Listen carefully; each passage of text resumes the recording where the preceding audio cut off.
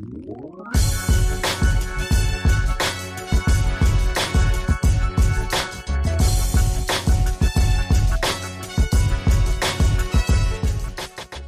this is Artie Cabral. This is Sarah Nofke. This is Stefan Boltz. This is S. Elliot Brandis, and you're listening to 30 minute author interviews with Preston Lay. Woohoo! Welcome, everybody, to this episode of 30-Minute Author Interviews. Our guest today is author Philip Harris. How you doing today? I'm good, Preston. Thanks for having me on. Thank you for joining us. We started something new with the podcast we've done over the past several episodes. I've started out with a segment called Two Truths and a Lie, where you're going to tell us two truths about you and a lie, and I have to figure out which one's the lie. Not doing too good up to this point at winning, but if you would, do you have two truths and a lie for us? I do indeed. So, first off, I used to sing in a couple of gothic rock bands with some friends of mine. Nothing major, but just kind of around the local clubs and things like that. Recorded a CD, but we didn't make it big. So that's the first one. Second one, this year I ran the Boston Marathon. I run marathons. My best time is about 3 hours, 3 minutes. I didn't do that in Boston. It was more like 3:15, but that's number two. And then number three is when I was a kid, I was in a play. I actually played Santa and got to hit some of the other actors with a balloon stuck to a stick. And that is the third one. All right. Well, I know from following you that I'm like 99% sure that number one is true. So it comes down to number two and number three. Dang. I'm trying to remember if I saw any post about you running a marathon. I think you've posted about marathons. Is it you that post about running near your house? Dang. I'm going to say that number two is the lie because number three is just so funny that I hope it is true. So I'm going to say number two is the lie. So number two, and you're sure about that? You don't want to change your mind? You definitely want to go with number two. I'm not sure, but I'm hoping number three is true because there's got to be a great story behind it. It is. So, well, yeah. I can tell you that number three is true. Awesome. And number two is the lie. So you got it right. Awesome. I do run marathons, but it's actually a friend of mine that runs that quick. I run quite a lot slower than that. My best time is 4 hours 15. Okay. My wife has run Boston. And a friend of mine, but I'm too slow. But yes, I was in a goth rock band many years ago, actually a couple with some friends of mine and played some little gigs and that kind of thing. We're not very good, so at least I'm not a very good singer. They play very well, but I'm a terrible singer, so we didn't get very far. And the play was a real play. I guess I must have been about 9 or 10, maybe a little bit younger. And we did a play called The Tinderbox, which is actually a Hans Christian Andersen fairy tale that's really quite dark, about a soldier who gets a tinderbox that lets him summon these 3 giant dogs. And he uses them to kidnap a princess, and gets caught and sentenced to death. And then just before he's executed, he uses the tinderbox to summon the dogs again, and the dogs kill the king and queen, and he marries the princess, obviously. And then they all have a big party, and the dogs go to the party and eat the food, which is all very strange. I'm pretty sure the play that we did when I was 8 didn't have people killing the king and queen and things like that. And for some reason, I think it's like an Elizabethan tradition or something. I was the fool dressed up as Santa, and I had a stick with a balloon on. And a couple of times I ran onto the stage and hit people with a balloon. So I really don't know why, but I think it was just the teacher having fun and just making us look stupid. But that one was true. So you got it right. You're well done.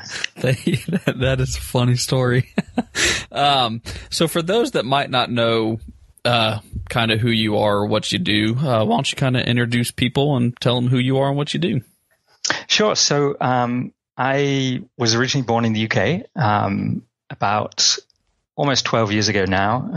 I moved to Canada. I work in the video game industry, which is why I moved here. I work at a big video game company on the west coast of Canada. But pretty much most of my spare time is devoted to writing. I've been writing for a long, long time. Most well known, I guess, for my Leah King books, which is a trilogy of dystopian science fiction. The first one's a novella, and the next two are novels that are all set in Michael Bunker's Pennsylvania world. And I've also got sort of a pulp action adventure science fiction story called Glitch Mitchell and the Unseen Planet, and some short stories and that kind of thing. And I've been published in anthologies and magazines and that kind of stuff as well. But that's pretty much the core of it. So what do you do for the video game company that you work for? So I'm actually a software engineer. So I've at the moment I'm a kind of hands-on programmer. I've also been kind of managing one team, and I've managed multiple teams and things like that. But at the moment, I kind of wanted to get back to hands-on. I tend to get involved with the kind of story side of things, which is really why what attracts me to the video game industry is the creative element, which obviously ties into the writing as well. I don't think, I think if I worked in a bank, I might get paid more, but it would probably kill me.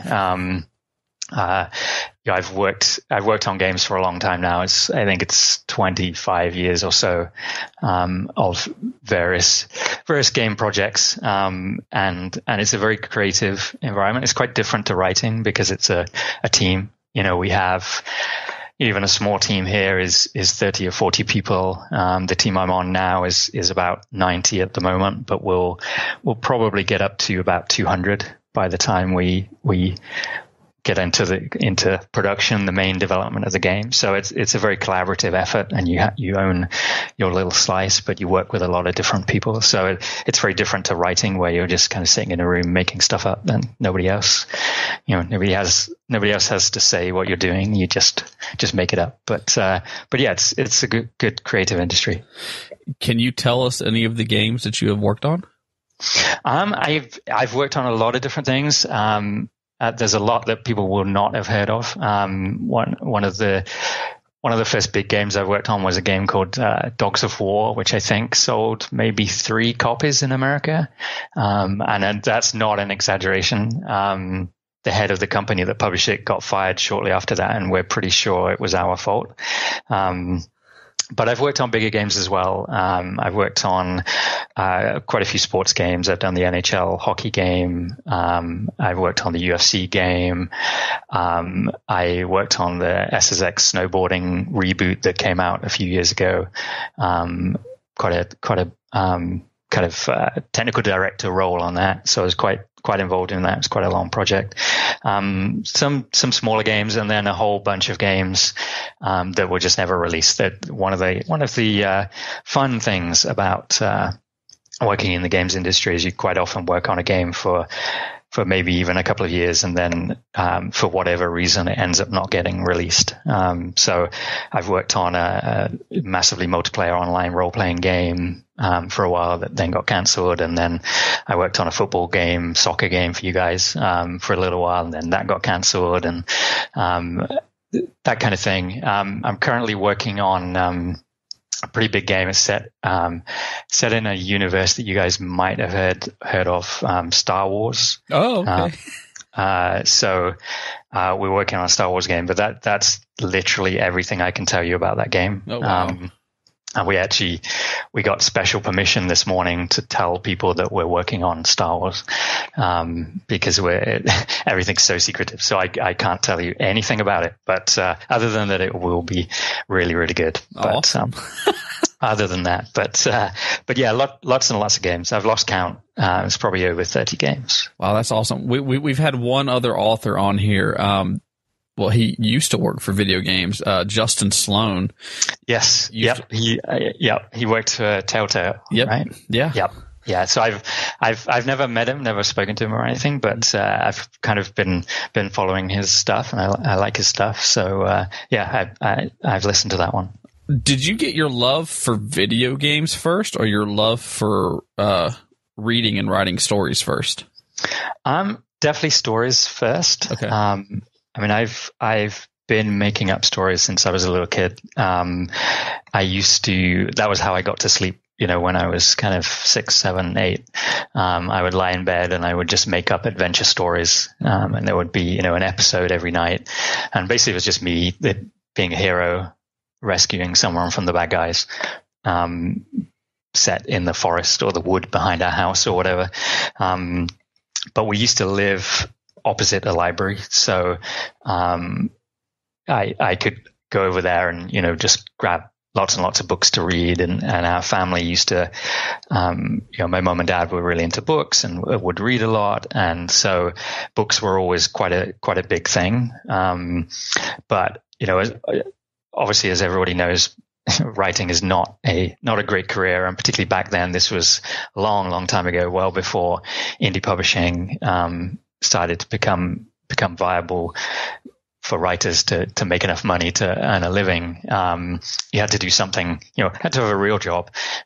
So I discovered way back, I think I was about 13, and my dad brought home a home computer, a ZX81 home computer, which is a very, very basic, very, very basic home computer. It had 1 kilobyte of memory, so 1,000 characters of memory. So, 8 tweets worth of memory. And you could write little games. And basically the first evening he brought it home, I was typing in a game from a magazine, and it didn't work, and then I basically spent that whole evening trying to work out why this thing I typed in didn't work. And we got no way to save it. So we had to turn it off. I never got it to work. So my first experience was trying to get something to work on a computer, which is pretty much what I do for a living now. Type things in and then they don't work and I have to work out why. So, I kind of got drawn into it. And programming became, it's something that I'm reasonably good at, and it was an obvious thing to move in from a career perspective. But the writing and story has always been there in the background. Sometimes I combined the two. For a while, I had a monthly column in an Amiga computing magazine, talking about, at the time we called it communications, which now would be online. But this was before the internet. And it was all about how you could dial into a bulletin board using a modem, and, what speed modem you could get. You'd have a 300 baud modem, or if you were really rich, you could have a 9600 baud modem, which I dread to think. I don't even know what that speed is now. It's 30 characters a second or something. So the writing was always there in the background, and I kept doing it on and off, and sort of, but had to have a real career that was going to earn me some money. Right. And as you said, you one of the things you're known for is the Leah King books that are set in Michael Bunker's world of Pennsylvania. What was it about the world of Pennsylvania that made you want to write in that world? It was really, I like the books. I like the idea of Amish science fiction. I read them in the block. I waited until he'd released all I think it's 5 parts, and he'd released them all. So I read the whole thing as a single book, because I prefer to do that.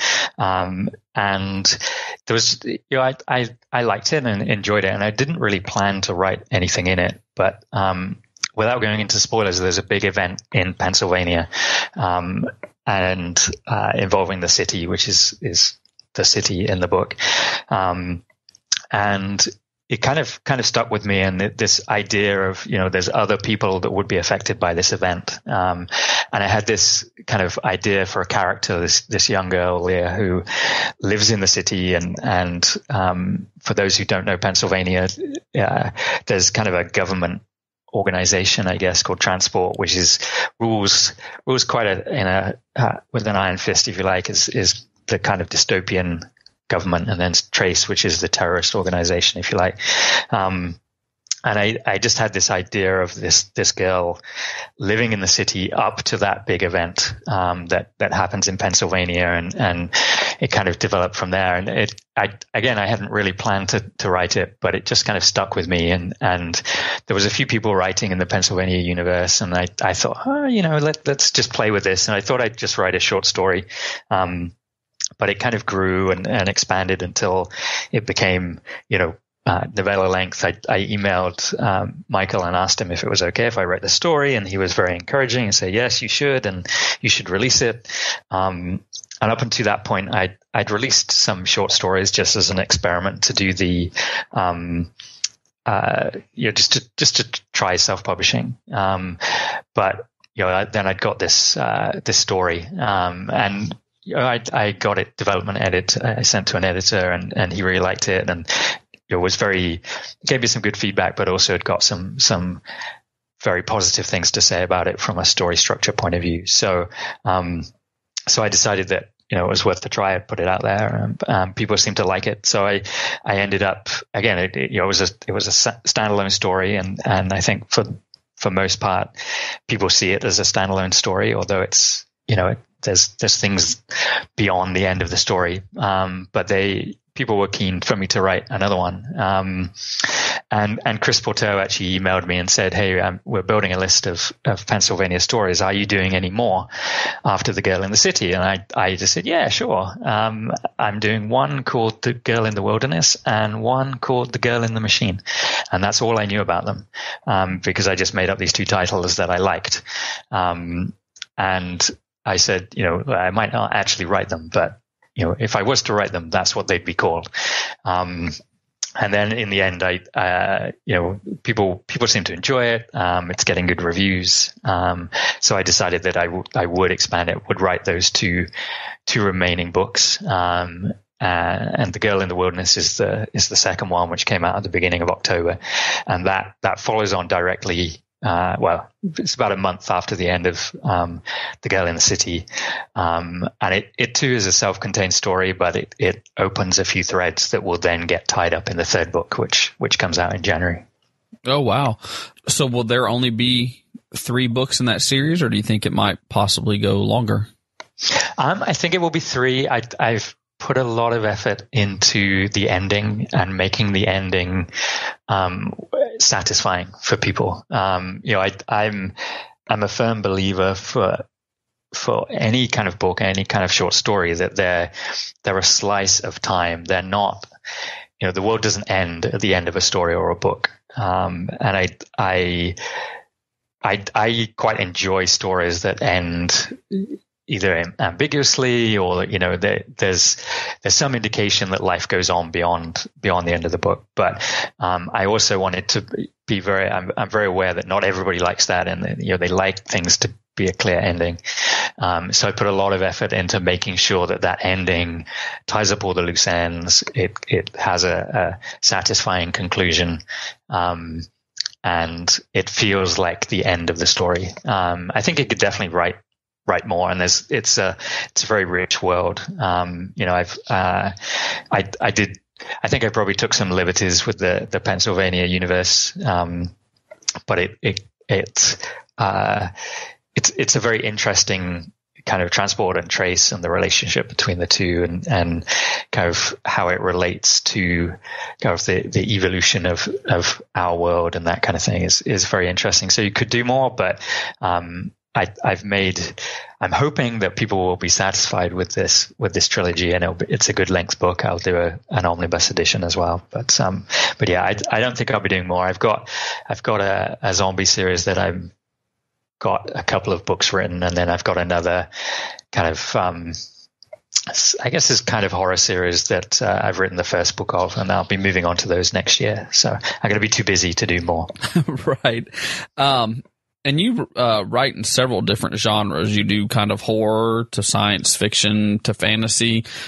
Why such a wide variety?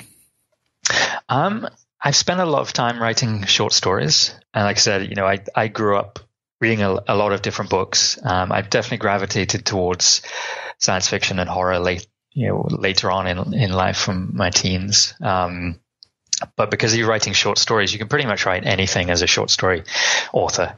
You're basically you write something and you send it off to a magazine in the hope that they'll publish it.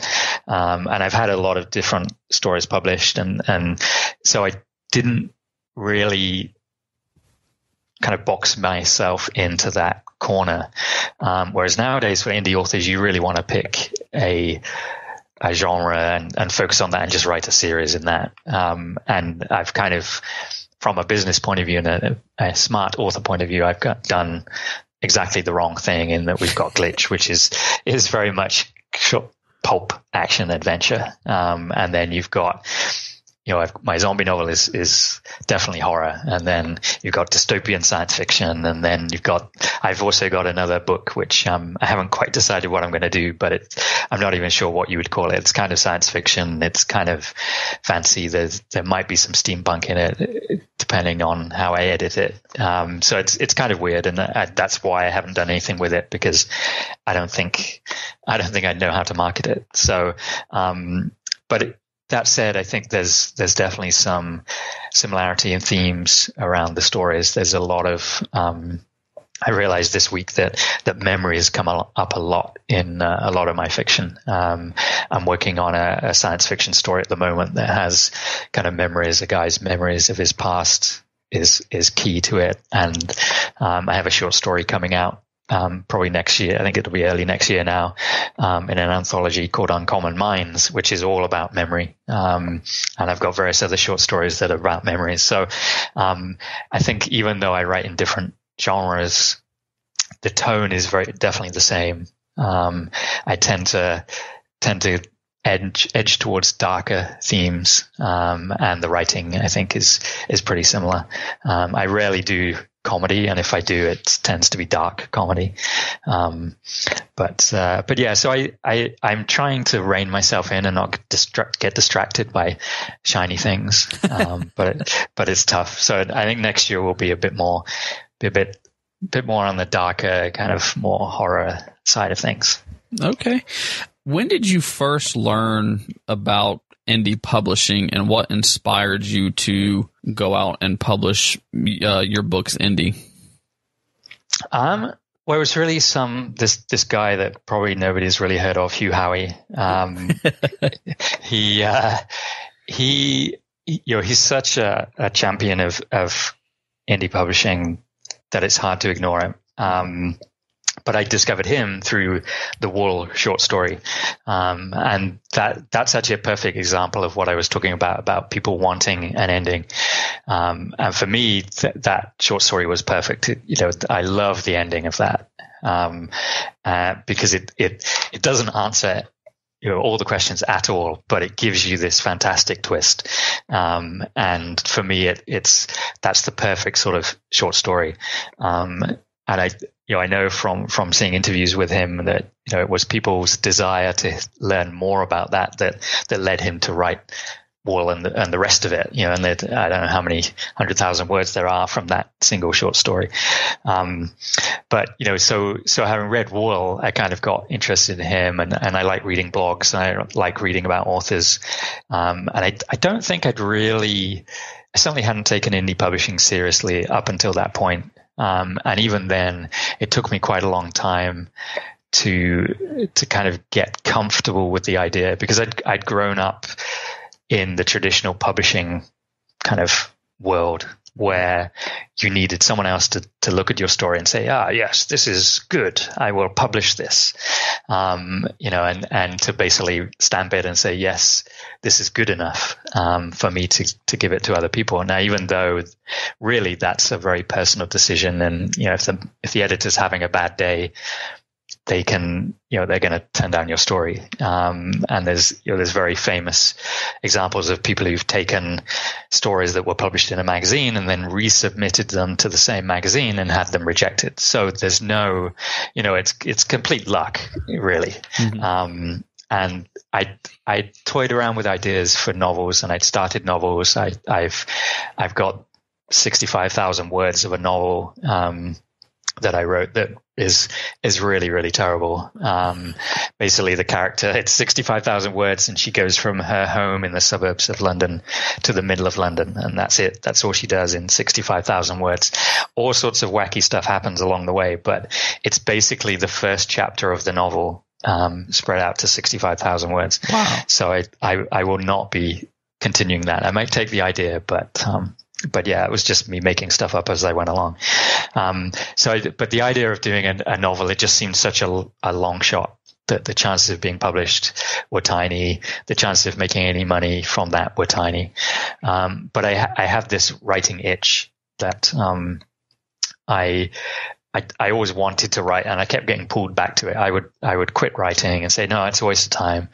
And then, a year later I'd be back and I'd be writing again. So from that kind of being immersed in Hugh Howey's world, and I started looking at other authors and started looking at indie publishing and started thinking, well, by that point I'd got sort of 19, 20 short stories written, published, and it felt like, actually maybe I could just try it and see what people think of it. And I ended up going, trying it with some short stories, and then I did The Girl in the City, and then I did Glitch. And it's very nerve-wracking because I still have that. Still part of me it feels like I'm inflicting myself on someone else. Being a writer, I think, is, you have to have a certain amount of arrogance, because you're basically saying to people, okay, firstly, you should give me some money. And then when you've given me some money, you should spend 3, 4, 5, 6, 10 hours reading what I have to say. Because my story is that good that I'm going to take up that much of your time. And I think that there's a certain amount of arrogance there. It makes me slightly uncomfortable, but obviously not uncomfortable enough not to stop me doing it. So, it took me a while to pluck up the courage and try it. Now I don't really have a problem with it. I just put a lot of effort into trying to make it as good a story as I can. And then, people seem to like it, which helps. When you get emails telling you how much they enjoyed the short story or the novel or whatever, then that's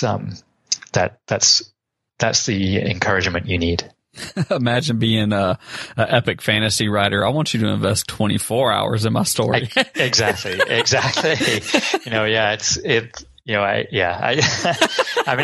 It's bad enough for, a traditionally published Brandon Sanderson or something like that, his epic tomes, but to self-publish something like that. And, a lot of the time it's the first in a trilogy. So, it's not just one book.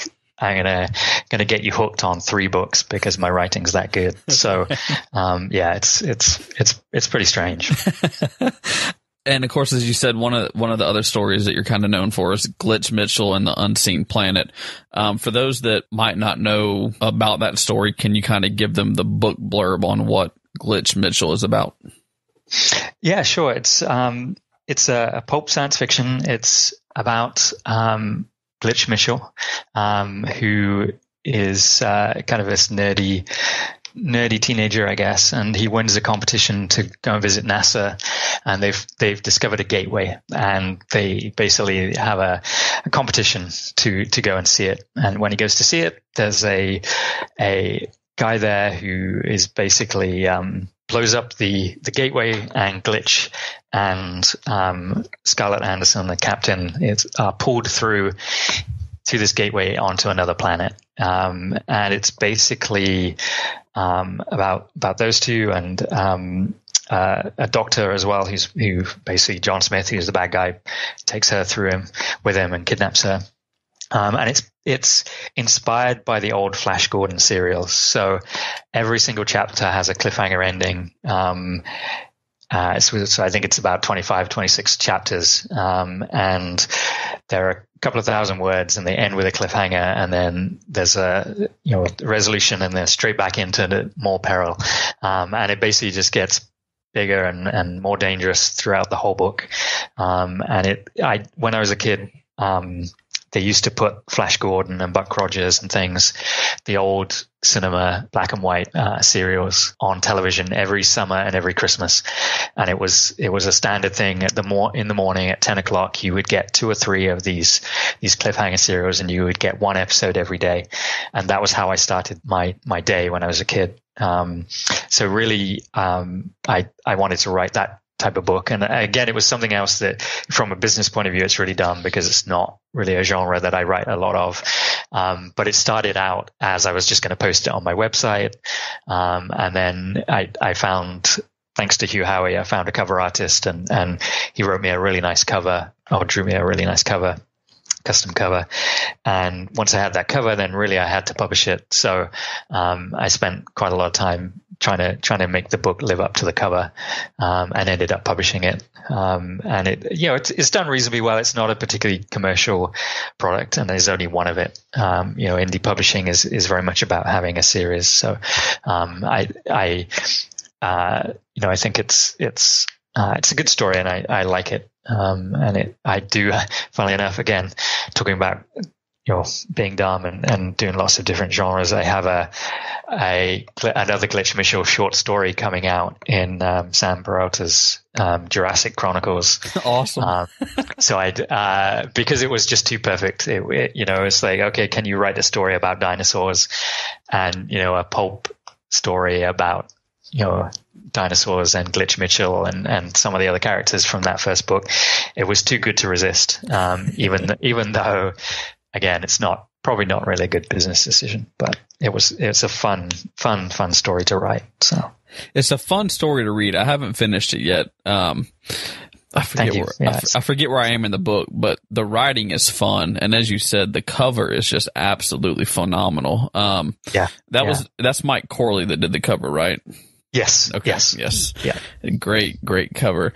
And for those that are kind of curious about maybe a Glitch Mitchell short story to read, you were on my blog last August when we did the 10 questions with as a written interview, and you did a giveaway, and part of the giveaway is you would take some crazy suggestion from one of the readers and turn it into a short story. And I don't know if you remember this.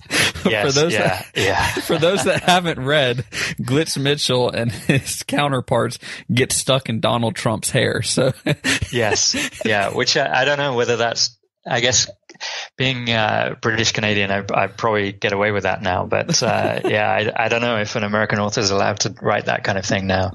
Might get me blacklisted by the government now. But yeah, that was fun.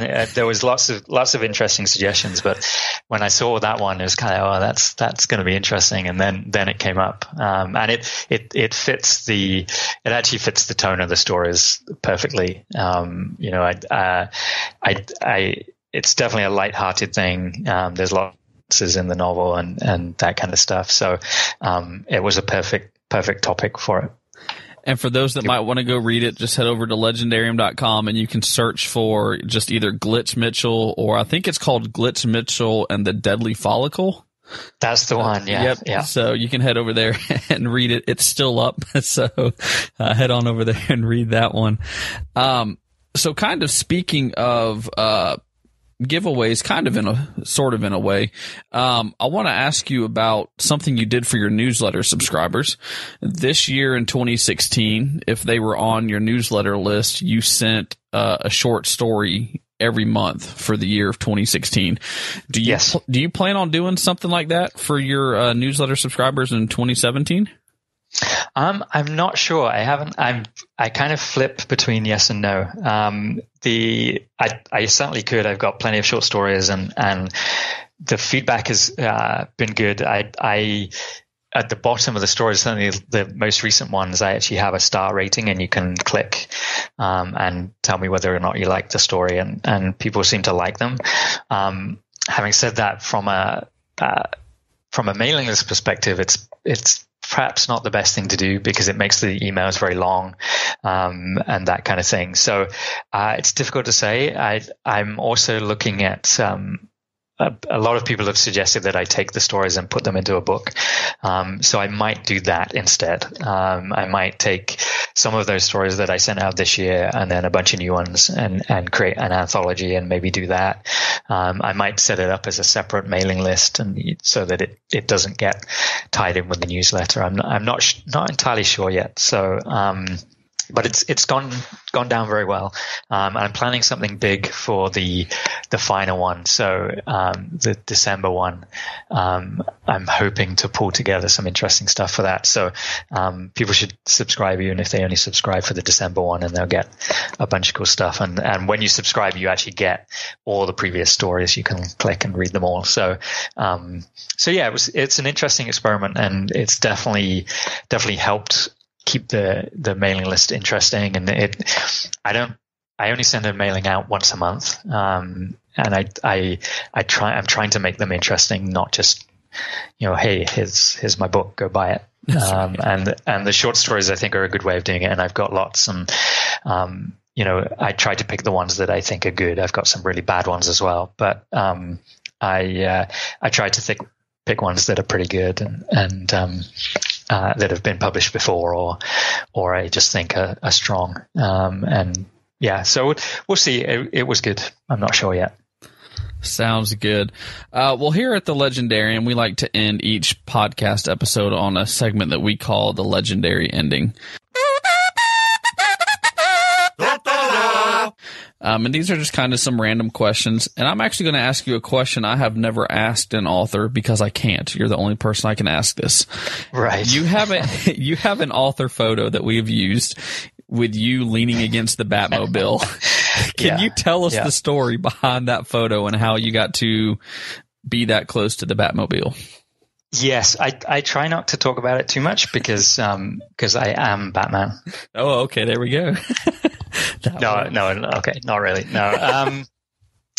Yeah, actually, that was very lucky. There's a guy called Andy Smith who is a super experienced, super senior special effects guy, and he was the guy who worked on the vehicles for the Christopher Nolan Batman films. And he's done tons of stuff.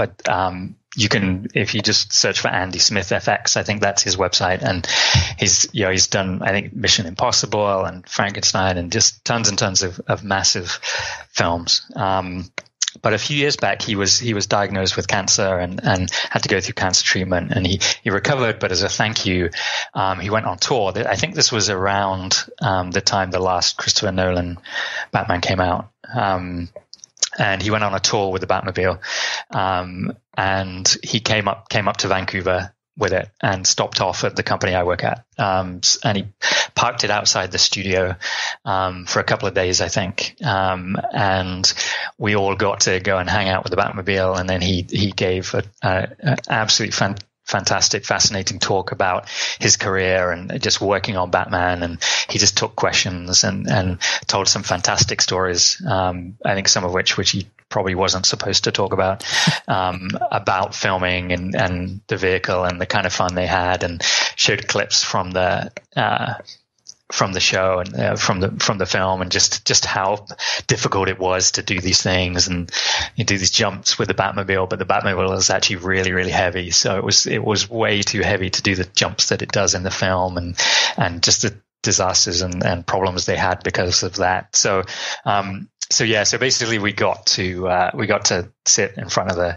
Batmobile, and a friend of mine took some photos, and then, this was about 4 or 5 years ago, I guess. But when I was looking for an author photo, I thought, yeah, that's pretty cool. That makes me look a lot cooler than I am. So I'll go with that. That works. Did you get to sit in it or just stand next to it? No, just next to it. It does. That one does actually drive. It is a car. Apparently, he backed it in, and it sounded like a jet airplane. Oh wow! But no, we weren't allowed in it. But we got to sit on the tires and stroke it and just geek out over the Batmobile. That is awesome. What songs are currently on your writing playlist? So I can't listen to songs with singing. I have to listen to instrumentals. So I go for movie soundtracks. I'm not organized enough to deliberately pick songs that go with the type of writing I'm doing. But at the moment, I've got a whole host of things and just plays randomly. So I've got things like Mad Max, Fury Road, which is a fantastic soundtrack. Ex Machina, which is really good. Penny Dreadful for kind of horror stuff. I've just added the Westworld EP that came out. That's got some fantastic stuff on.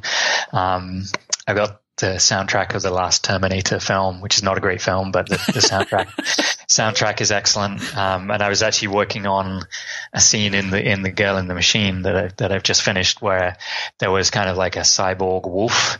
And while I was writing that scene, the music from Terminator came on, which was just perfect timing. So I basically pick movies that I like that have got interesting soundtrack. Okay. And I put my headphones on. It drowns out the rest of the world and lets me focus. Sounds good. If you were stuck in a zombie apocalypse, which one of your book characters would you want to be stuck with, and why? That's a good question. Probably not Glitch, because he's he's just a nerd like me, really. There's a character in the second Leah book called Rachel De Silva. She's a side character, really, but she really likes guns. So I think she'd be a perfect person to have in the zombie apocalypse, because she'd be able to shoot people, and she's good with guns. So I'd go, and she flies a helicopter as well in the third book, and drops people onto a train. So she's clearly awesome. And if you could pick any character from any media source, comics, books, movies, video games, television, whatever, to be stuck in a zombie apocalypse with, who would you want to be stuck with, and why? I think it'd have to be Batman, wouldn't it? It could. I've been stealing credit for Batman for the last couple of years, so I should probably use Batman. He's cool. I'm not. Most of the superheroes I'm not a big fan. Iron Man is cool, but Batman, I think Batman would be good. Okay. If you had a time machine, where would you travel and why? Yeah, that's a good question. Yeah, there's lots of things. I mean, it'd be tempting just to go forward 4 years, just to see what, go and visit America and see what happens in after the next 4 years. Right. But that might not be a good idea. I think though I would probably go back in time, and I would find the person who invented cheese, and I would stop them inventing cheese, because cheese is vile. I mean, any food that you put mold in it and it makes it taste better, if that's not a real food. I don't know if you know this, so I know a reasonable amount about cheese discovery because I was looking it up. And it's from, they reckon it's maybe 5,000 years BC or something. And they think it was discovered by milk being stored inside an animal's stomach, that then went off, and they discovered cheese. And some guy has just got this animal stomach full of milk, and it's gone off, and he's like, oh yeah, I haven't got anything else, I'll just eat that, because a woman's just going to throw that away because it's moldy milk. But no, a guy is, oh yeah, no, I'll try this. Yeah, this tastes vile, but it's okay. So I'd go and find out who that guy was and just discourage him, and perhaps hopefully stop cheese becoming a thing. It's everywhere. Yeah, that's a funny answer. If you could have one superpower, what would it be and why? Superpower. I think probably teleportation. Because although I do run marathons, there's times quite often where I just want to go home from something. Go and see a film or something, and I really just want to go home. So being able to teleport home, even if it was only teleport home, if that was the only superpower, that would probably be fine. But being able to teleport anywhere safely would be pretty cool. And of course, the question that we're kind of famous for here: a penguin walks through the door right now wearing a sombrero. What does he say, and why is he here? Yeah, the penguin question. So I was thinking about this because it would be rare for you not to ask this question. Clearly, this penguin keeps turning up. At the door. He's obviously looking for something, and he keeps turning up at the same door all the time. So he's obviously a time traveler.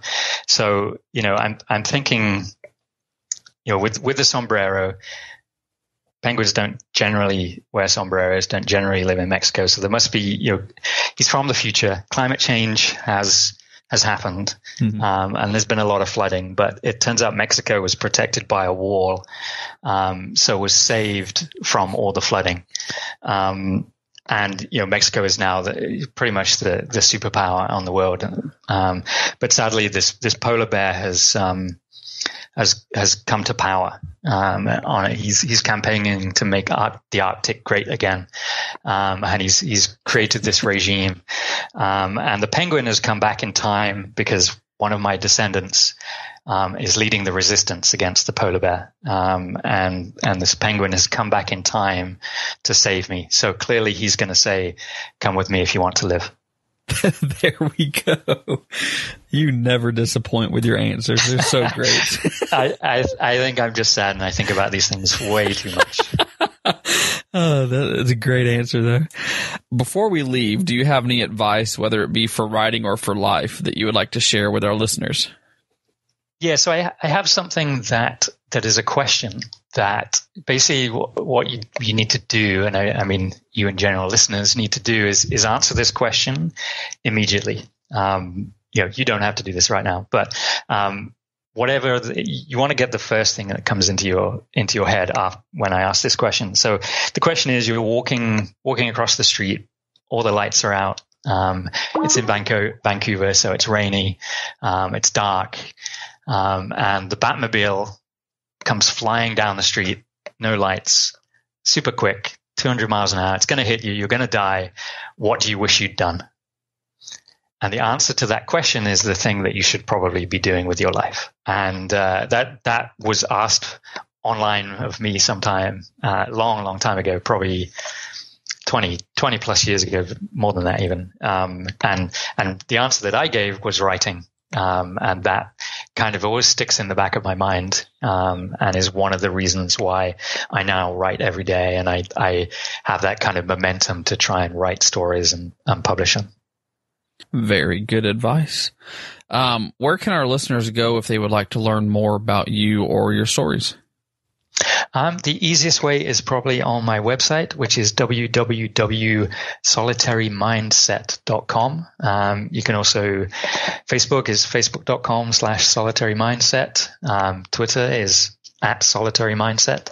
But the website is probably the easiest place to go. Is there a story behind Solitary Mindset? It's actually a lyric from a song. A guy called Matt Costa, who's a singer-songwriter. I actually can't remember the name of the song, but it really stuck in my mind. And I actually bought the domain because I just liked this idea of solitary mindset, because it kind of suits me. I'm quite an introvert, and it just stuck with me. And I didn't really have a use for it, but I bought the domain name. And then when I started writing, Philip Harris is actually a very well-known scientific equipment company in the UK, and I think they have any Philip Harris domain name. So there was no way to get that. So Solitary Mindset seemed like a good fit, and I could get Twitter and Facebook and I think it's probably Instagram and all the other ones as well, but Pinterest. But yeah, I just liked the concept and it stuck with me. Oh, okay. I knew there had to be a story. Yeah, there's always a story. It's just not necessarily very interesting. Well, thank you so much for taking time out of your day and coming on 30-Minute Author Interviews. We appreciate it. Thanks very much. It was great fun. Thanks for having me on. Well, guys, that's all the time we've got for this episode. Thank you so much for taking time out of your day and listening to 30-Minute Author Interviews. We hope you come back next Wednesday and every Wednesday for a brand new episode. Head on over to legendarium.com and check out the show notes for this episode. Philip Harris has a giveaway that runs until Tuesday, December 27th. Everyone that enters wins a free ebook copy of The Girl in the City, plus one lucky winner will win all 8 of his ebooks, including The Girl in the Machine, which releases early next year. Good luck, everyone, and until next time, stay legendary.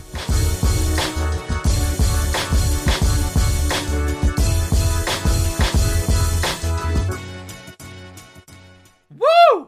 Nailed it!